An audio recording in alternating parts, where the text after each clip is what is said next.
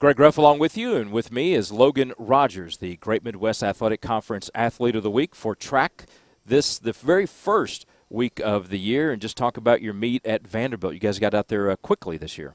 Yeah, our goal was to just go out there and try to hit some fast times early on in the season so we could relax and build up our base heading into the Christmas time of year. And so, for the 5K, the distance people, we were on a different training plan than the mid-distance people. And so while the mid-distance guys were just going in there just trying to hit a meet and just get one meet out of the books, Ben and Chachi and I, our goal was to just go and try to hit a fast time, get a PR, and maybe qualify for some meets that we're trying to get into later on in the year.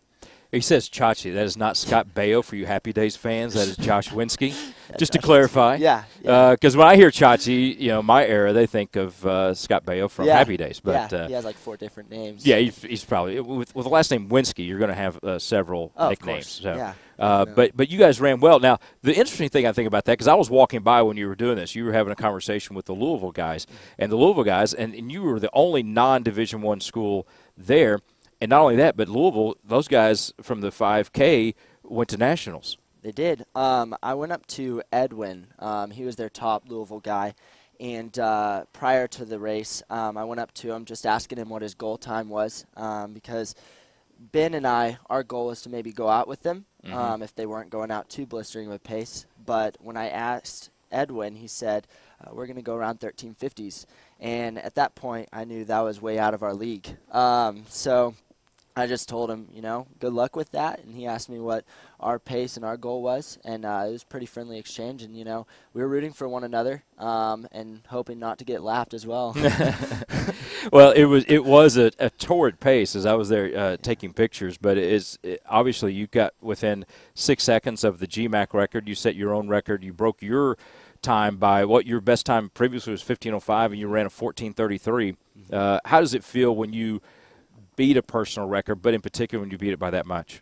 It was just I just had a great sense of euphoria. When I crossed the line, I couldn't believe that, just let alone breaking 15. That was a goal of mine going in. I knew I had 3 goals in mind. The first goal, and my biggest priority, would be to get the qualifying standard, which was 14:44. For the nationals. For nationals.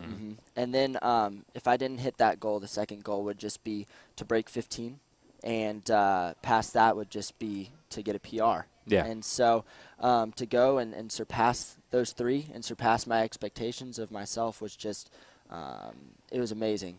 And then your buddy Ben Maroney, who you guys ran with a lot, and Winsky, everybody did well, but Ben set a personal record too, just to give Ben a little bit of love too. Yeah, Ben, he set a 30-second PR as well.